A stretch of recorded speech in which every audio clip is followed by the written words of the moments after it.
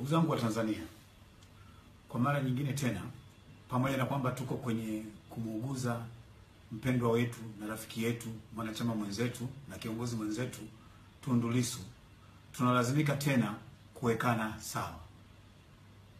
Nianze na Mheshimiwa Spika wa Bunge la Jamhuri ya Muungano wa Tanzania. Mheshimiwa Spika, mimi nakuheshimu sana kama kamishna wa Bunge la Jamhuri ya Muungano wa Tanzania. Lakini kwa mwenendo umekuwa ukienda nao, namna unavyoliongoza bunge, na hasa kuhusiana na jinsi ambavyo serikali imekuteka, imekumeza, unashindwa kuliongoza Bunge la Jamhuri ya Muungano wa Tanzania, na lazimika kuyasema haya pamoja na kwamba najua consequences zake.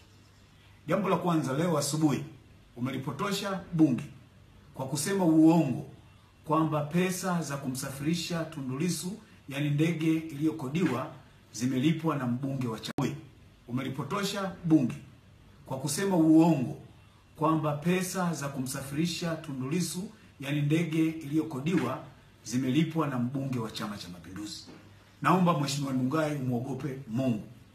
Pesa ya kumsafirisha Tundu Lissu haijalipwa na mbunge wa Chama cha Mapinduzi.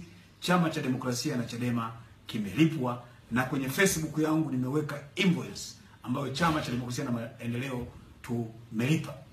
Lakini jambo la pili, na kuchukulia Mheshimiwa Job Ndugai kwamba wewe ni adui wa usalama wa taifa la Tanzania, kwa sababu unasababisha muhimili wa bunge uwe dhaifu, kwa sababu serikali ya Tanzania imekuteka, inakupa maagizo, na umefanya bunge liwe butu, lishindwe kusimamia maamuzi na kuisimamia serikali. Nasema haya kwa ujasiri mkubwa, kwa sababu kitu gani cha kuogopa tena? Kama ndugu yetu ameshapigwa risasi, na tumeshaambiwa tunaofuata ni mpigwa risasi, na tumeshaambiwa tunaofuata ni Mheshimiwa Freeman Mbowe, Mheshimiwa Lema, mimi nafuatwa pamoja na Halima, tuko kwenye listi ya kupigwa risasi. Tuogope kusema nini ikiwa bunge unalifanya liwe butu?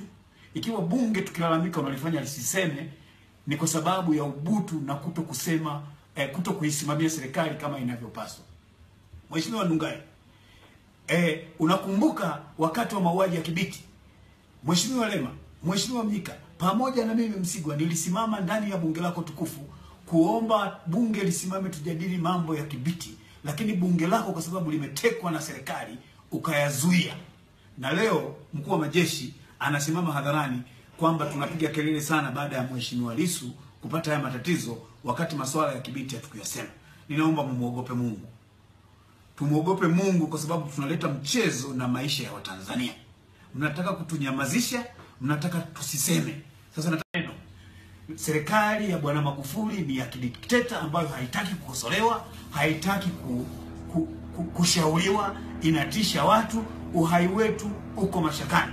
Na nimwambie usalama wa taifa, nimwambie mkuu wa majeshi, nimwambie na IGP pamoja na rais mwenyewe, tunawindwa wabunge wengine wanne wa Chama cha Demokrasia na Maendeleo, akiwepo Mheshimiwa Mbowe. Mimi vijana nilifuatwa wiki 2 zilizopita Iringa.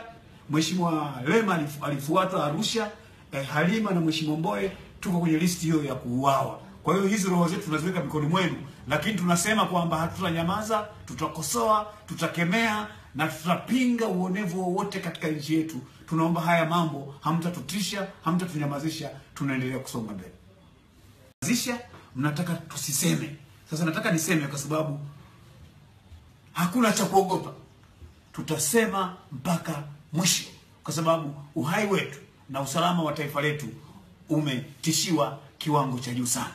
Lakini Mheshimiwa Ndugai, wewe kama spika, una sifa gani, una moral gani, una moral authority ya kutuambia sisi tuwe na adabu ndani ya bunge, wakati wewe mwenyewe wakati wa kampeni ulionyesha ukipiga watu hadharani na fimbo? Ulitakiwa uwe gerezani, sio kutusimamia nidhamu ndani ya bunge. Tunashindwa wakati mwingine hata kuambia watoto wetu kwamba wewe ni kiongozi wa bunge, unaposhindwa na kututisha na kutufukuza bungeni na kutupiga pingu na unasema utatufukuza. Alright. Mimi nasimama tena mbele yako na mbele ya umma na Watanzania na dunia nzima, niko tayari kufukuzwa bungeni, lakini hatutanyamaza. Hatutanyamaza kwa sababu umeshindwa kulisimamia bunge la Jamhuri ya Muungano wa Tanzania. Na hatufunyi maneno. Serikali ya Bwana Magufuli